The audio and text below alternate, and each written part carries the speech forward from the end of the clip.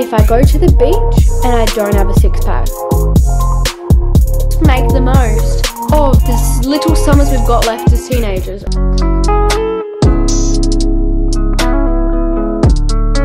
Hello everyone and welcome to today's video. So this is the start of my summer health and fitness series. I'm just going to start by saying, obviously summer becomes a time where lots of people get conscious about their body because, you know, everyone's going to the beach and stuff and wearing bikinis. And a couple years ago, for like 3 to 4 years, summer stressed me out so much because I wanted to have like the most fittest and perfectly toned body and stuff, and it really consumed me.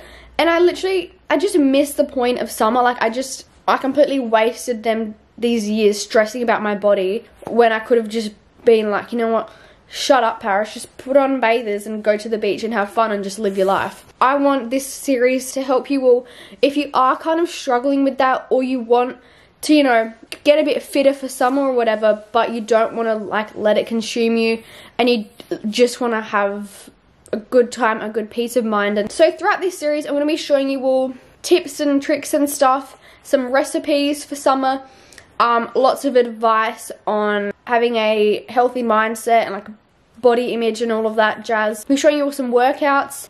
Yeah, pretty much it's just going to be hopefully some sort of motivation to kind of get rid of that whole bikini body term in your brain. Somehow miraculously this year, I think with just the people I've been surrounding myself with, I've just been like, you know what, I am who I am, I look the way I look, I work hard to be fit and healthy, and I'm proud of where I'm at. At the end of the day, I don't care if I don't have the most toned, lean, you know, abs. And if anyone is here to judge me or, you know, put me down or pick my body apart, it just says everything about them. And like, if you're happy in your own skin, you won't feel the need to pick about other people to make yourself feel good. That's kind of my little debrief rant into this video. This one specifically is just going to focus on my workout schedule for the next 2 weeks. I'm going to have a bit of advice in here about summer body mindset and then also some meal prepping, and hope you guys enjoy this video and let's get into it.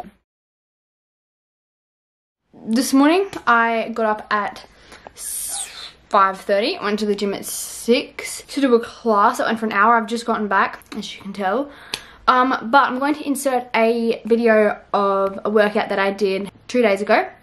And these are the style of workouts that I'm doing now. So they're still from the Natasha Ocean fitness app. They're like more focused on building strength. I absolutely love her program. I find the workouts are really like fun and they're not boring at all. So yeah, I'll show you all my workout.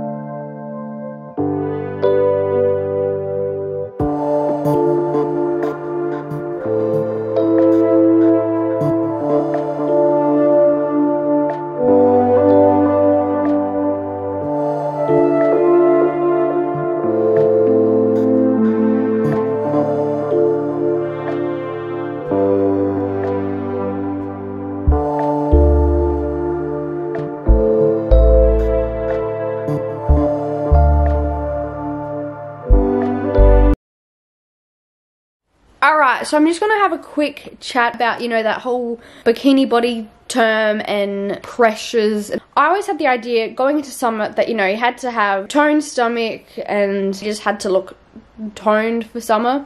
Around summertime I'd get really stressed about like what I was eating, and I would try and be as healthy as I could and work out a lot. But then looking back at it, like I wasted so many days and nights, and like my mindset was just all messed up just over this idea of just having a freaking toned stomach. Like, who cares? I don't even remember that summer. Like, I don't even remember anything about them summers besides like how stressed I was about that. Like, Is that how you want to look back on your childhood years? Just thinking, oh, I remember my summer in like 2020. Yeah, I just cared about how I looked in bathers. Like I don't remember doing anything like fun. I didn't have any good memories. I can't really say I laughed a lot, had time with my friends. I was just, you know, worried about how I look. Like, do you want to have that mindset looking back at all of your like teenage years? I don't think so. Like, you got to ask yourself, what is going to happen if I go to the beach and I don't have a six-pack? Nothing's going to happen, right? People don't actually care what other people look like. It's only on social media, when you're posting your body all over everywhere, that people feel the need to like add their comments and stuff, or like it or not like it, whatever. It's very unlikely for people to be so foul and petty in person, because they just don't, people aren't brave enough to be rude in person. At the end of the day, you want to be able to go to the beach, exploring or having fun, whatever, with your friends without worrying about how you look like. You just want to be able to laugh and have fun and just forget about everything and just enjoy your time. And yes, of course, like if you want to feel a bit fitter and all of that stuff, there's not an issue with that, but don't just make it a summer thing. If you are genuinely interested in fitness and health and looking after your body, you're gonna want to do it all year round. You're not always going to be motivated. I'm not always motivated. But if it's becoming like a lifestyle habit, you at least make time, not even to go to the gym, just to go for a walk, go for a run, swim, bike ride. Fitness does not just mean the gym. You got to look about how you're spending your summer, like as a whole. Like, what do you want to achieve this summer? Have you got a bucket list? So that's like the majority of my rant. But now moving on to one other thing, which I'm going to get into in a second, is writing up a summer bucket list. Because this will also help take you away from just worrying about how you look. It's going to give you other exciting things to look forward to and, you know, be proud of accomplishing, things that you can actually tick off. So please stop thinking about it and let's just make the most of this little summers we've got left as teenagers, alright? Now let's go make a summer bucket list. Where's my pen? Alright, so I've just got out a piece of paper, but I'm going to like type this up later and make it all pretty. Summer bucket list. As I said before, this is a great way to take your mind off of things and give you fun things to do, rather than, you know, always thinking about how you look. You can actually have stuff that you've achieved this summer and fun things and fun memories to look back on. Alright, summer bucket list. This is not the neatest work of mine, but you know what? I'm writing on a lid. In no particular order. I want to go to some place called Second Valley. I want to go jetty jumping. I want to catch a fish. I want to go on a hike. I would like to. Christmas is in summer too. Ah! Oh, I can't wait for Christmas. Put up Xmas lights. God, I haven't wrote the word Christmas in a long time. Alright, and then I just want to do create new vision board. I need to like revamp my vision board because that's old and crusty and just bad vibes. Camping again. I'm not sure what else I can do. I want to go to Latitude. I want to swim in a quarry.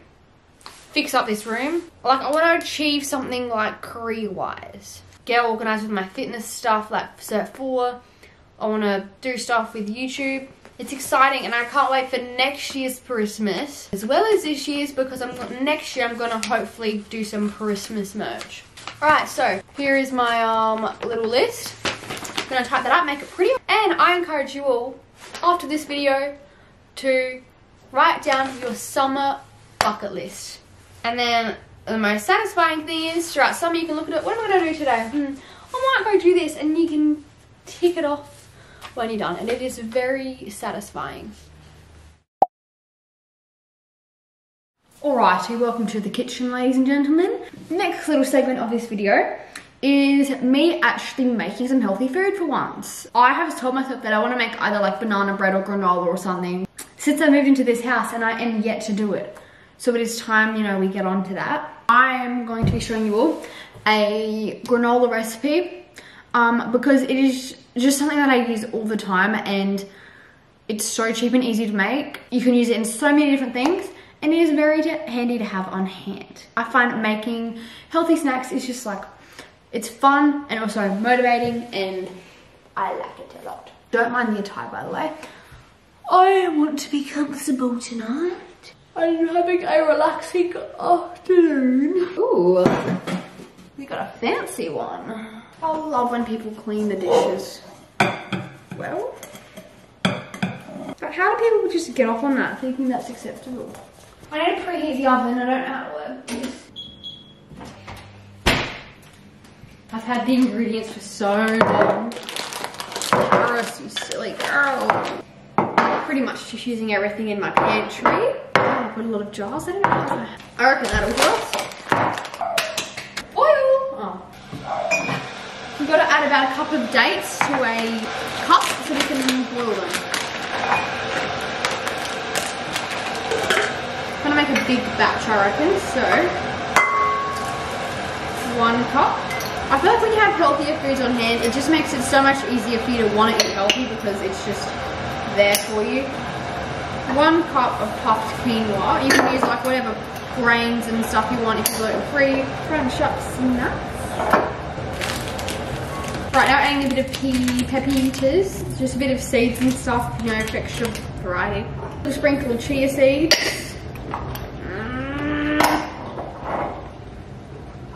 Water's boiled.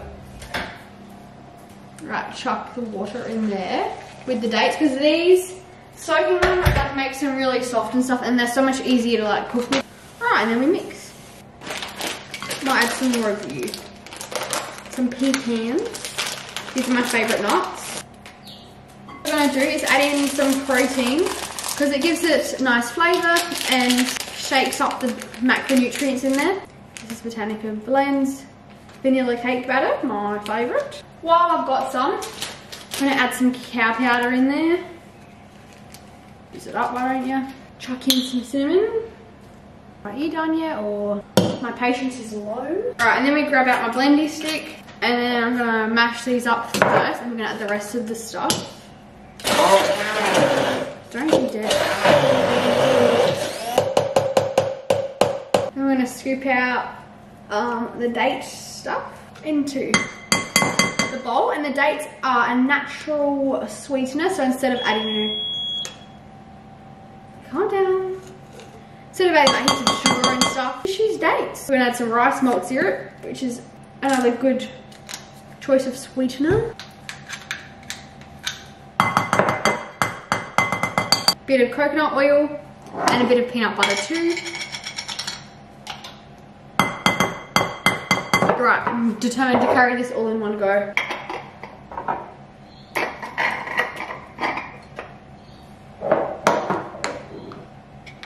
Know your limits.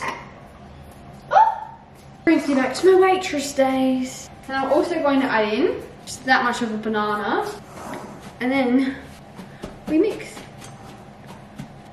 Takes a little bit of stirring, but trust me, this is a good amount of liquid to dry ratio. Oh, crap. Get yourself some non-stick baking paper.